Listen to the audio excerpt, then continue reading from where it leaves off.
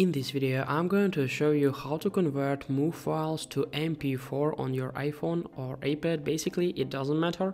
So all we need is just to open our App Store and then in a search bar just input something like this, MP4 converter. But don't video to audio, just simple MP4 converter. So let's delete this part, then just click on search. So after that, you need to find the MP4 converter with this icon. As you can see, I've already downloaded it, so I'll just click on open, but you need to download it. So after that, just click on select video, then just allow access.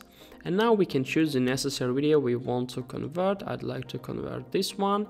And then just make sure that the output format right up here is like MP4, so everything is okay. Save to gallery, yes, and then just click on start converting.